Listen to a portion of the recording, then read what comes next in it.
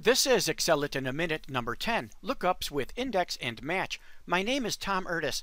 For complex lookups, you can combine the index and match functions for everything VLOOKUP does and much more. Lots of examples on my Excel blog, but for starters, here's a basic index match construction. Index returns the contents of a cell inside a range whose row and column you specify.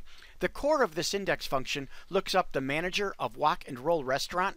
The range is C4 to I-23. You want what is in the cell whose row number is 9 and column number is 6 of that range. You know manager is the 6th column, but you don't know what row Walk and Roll is in, so you need the match function to look up Walk and Roll in client column E and tell you it's in the 9th row of the range, substituting this match function that returns 9 for the row argument of the index function returns anchovy. Same for the city. Column 1 does a reverse lookup to return San Francisco.